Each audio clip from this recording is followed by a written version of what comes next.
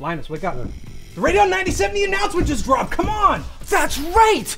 AMD finally announced those GPUs that were first spotted in full retail packaging weeks ago, and I can't believe I'm saying this, but it's even more exciting than I dared to hope for. Now, we had some idea what was coming, of course. RDNA 3.5 showed a solid uplift over RDNA 3 in handhelds. We got a look at some version of the ray tracing upgrades in the PlayStation 5 Pro, and obviously AI was going to be a big focus. But now, it's all coming together in a single package. Literally, they're back to using a monolithic die. I'm talking all new RDNA 4 architecture, an enhanced media engine, 3rd gen ray tracing accelerators, 2nd gen AI accelerators powering FSR4 upscaling, and 16 gigs of VRAM at $599 US. And the best part, if they've been shipping these things for months, maybe stock, perhaps? I'm almost afraid to jinx it, but for the first time in as long as I can remember, AMD might not have screwed up a GPU launch. Like I'm gonna screw up this to our sponsor? Nexigo. Their all-new Aurora Pro Mark II projector improves on their first generation with a 4,000:1 contrast ratio and support for all major HDR formats. Learn more today at the link in the video description.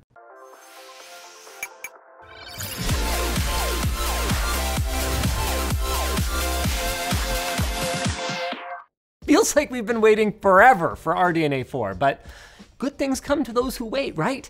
And personally, I'm glad that AMD let their engineers cook. We're gonna dive a lot deeper when our review goes live next week, but for now, AMD is promising some big uplifts in performance per clock, claiming that each CU or compute unit should be about 40% faster than RDNA 3. For those of you who are keeping score at home, 40% is a lot. And it supposedly comes courtesy of improved scalar units and dynamic register allocation. They've also got an enhanced memory subsystem which will supposedly help with the compute portions of ray tracing workloads. Now, it's too early to say if AMD has fully closed the gap with Nvidia when it comes to ray tracing, but it seems like they're at least promising a major improvement over their last generation accelerators. On top of the memory stuff, they've added a second ray intersection engine to allegedly double throughput for ray box and ray triangle testing. There's a dedicated hardware block for ray transformation and a new hardware accelerator feature that they call oriented bounding boxes.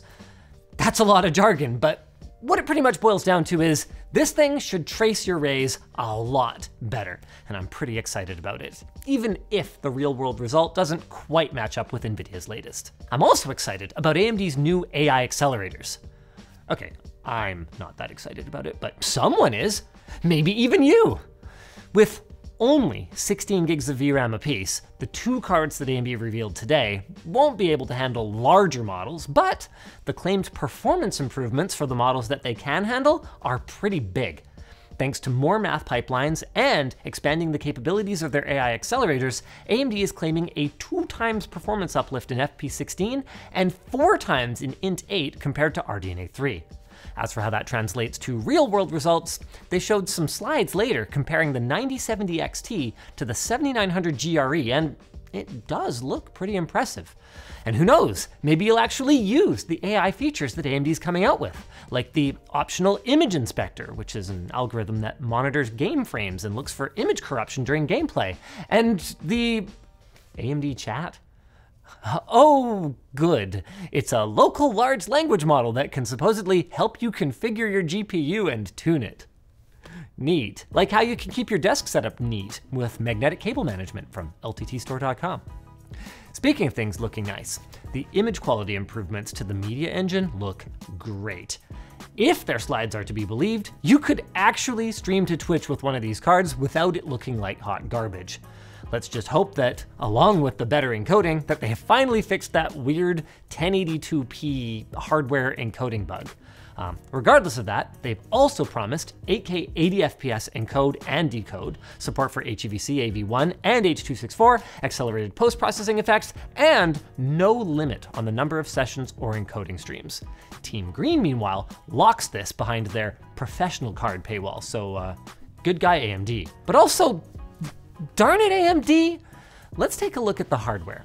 The 9070 and the 9070 XT are two surprisingly different cards. They both appear to use the same die, they're both equipped with 16 gigs of memory on a 256-bit bus, but the XT is clocked way higher at darn near 3 gigahertz and pulls a whopping extra 84 watts. On top of that, it has 8 more compute units and RT accelerators and 16 more AI accelerators for an extra 392 tops. All of which would be totally fine if the 9070 wasn't priced a mere $50 lower. AMD, you're doing the thing again. The 7900 XT got terrible reviews at launch because it was only $100 less than the XTX, and it was way slower. Months later, you discounted it when it wasn't selling, and it picked up. But the reviews were already out of the gate. There's still time to fix this though. $499. Do it.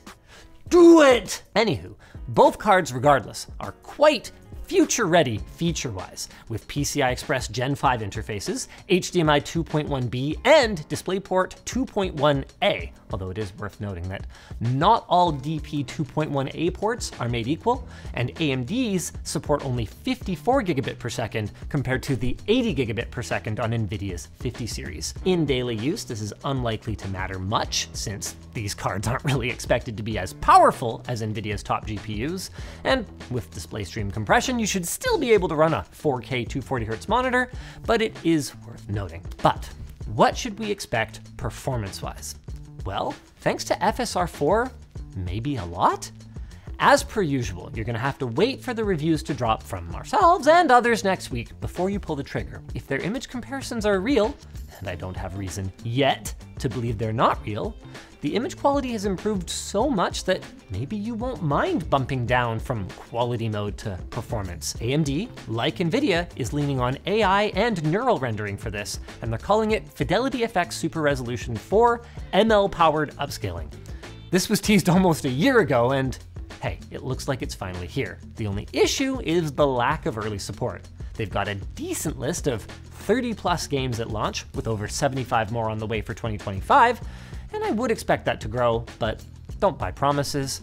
Buy what you can use today, because there's no telling if your favorite game will or won't end up being supported. A feature that does support a much more sizable 1,000+ games list is HYPR-RX, sort of.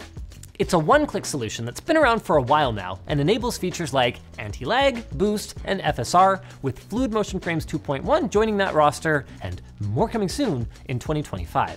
However, since not all of those games benefit from every single one of those features, your performance improvements will vary on a game-to-game basis, and not everyone is a fan of frame generation, regardless of whether those frames are green fake frames or red fake frames. Speaking of Team Green, let's talk about availability, because after all, who gives a single flying f*** about anything that AMD said today if the cards can't be bought? I mean, I was super excited about the 50 series until they were proven to be made out of unobtainium, so you'll have to forgive me for being a little jaded, but I mean, these cards have been in the hands of retailers for months. We saw samples at CES in early January with our own eyes. I've got one in my hand now.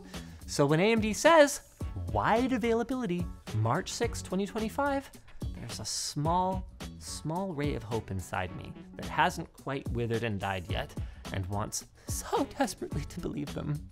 So for the love of all that is good, please AMD, please don't f this up. If this is another paper launch, it'll just be my 13th reason why the GPU market right now is terrible and gamers should despair. And I don't want another reason, like Intel's B580 came out and buoyed my spirits. It's a great budget card, it's just that it's hard to find at or near MSRP, and then Nvidia's 50 series has been trickling out into the market as if each one of them is artisanally whittled out of silicon by like one guy. Gamers want reasonably priced cards, they want them now, and AMD, guys, you've got a real opportunity to gain actual market share here, as long as your cards aren't buggy and don't melt. But hey, good news. AMD claims that this launch will be the best driver support they've ever had. And considering how much they've been delayed, apparently, I actually kind of believe that they've given the software team some extra time to cook. And they even say they've also improved their processes.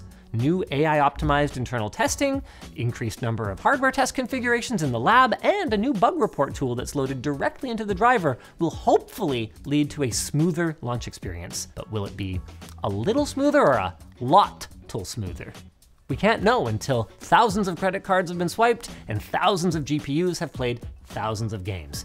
And also output thousands of LTT segues to our sponsor, Nexigo.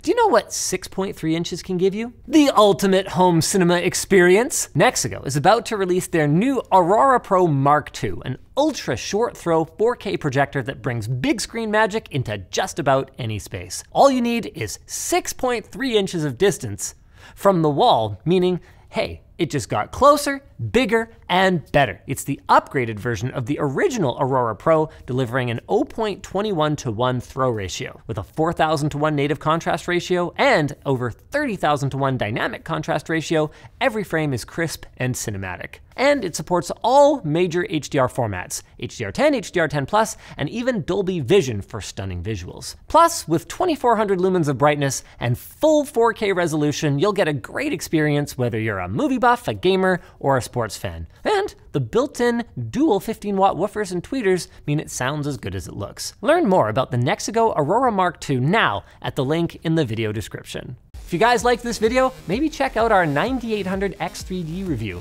Those aren't unobtainium anymore, and they should pair very nicely with any GPU you buy. Maybe even a red one.